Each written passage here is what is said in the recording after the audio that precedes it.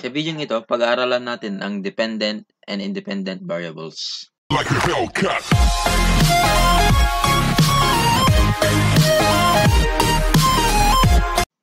So, ano nga ba ang dependent and independent variables?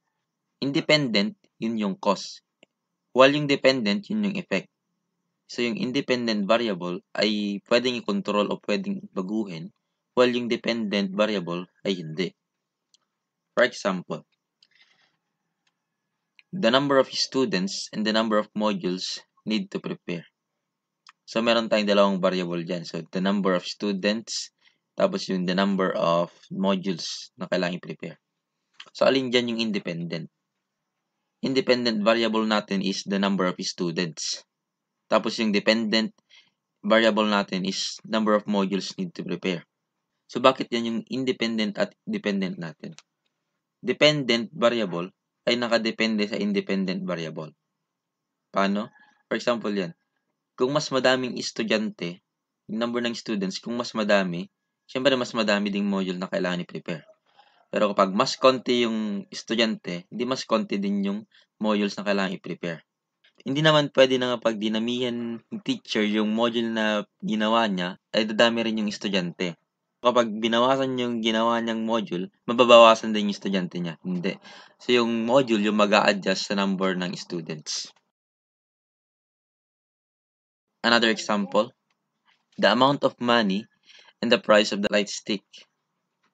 So, ang dependent natin is price of the light stick. And then, dependent is amount of money paid. So, depende yung babayaran mo sa presyo ng light stick. Kung mas mahal yung light stick, di mas madami kang babayaran. Kung mas mura, di mas kakunti yung babayaran mo. Next example, the amount of money you put in a piggy bank and the amount of money you can save. So, syempre, yung independent natin is yung amount ng money na nilalagay natin sa piggy bank. And then, yung dependent is yung masisave mo.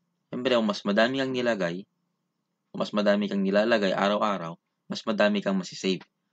Pero pag mas konti ka, yung nilalagay mo araw-araw, di mas kakunti din yung masisave mo. Next example, the price of a stuffed toy depends on its size. So, alin dito yung independent at dependent natin? So, independent natin dito is yung size. And independent dito is yung price ng stuffed toy. So, bakit? Kasi kung for example, mas malaki yung stuffed toy na bibilin mo, di mas mahal. Pero pag mas maliit, di mas mura. Hindi naman pwede yung size yung mag-adjust. Yung pera mo yung mag-a-adjust. So, yung dependent variable ay ang nag-a-adjust sa independent variable. So, ito ang video natin para sa araw na ito. At sana nag-enjoy kayo at may bago kayong natutunan. At huwag kakalimutang mag-like, mag-share, at mag-subscribe at pinutin na rin ang notification bell para updated kayo sa mga bagong video.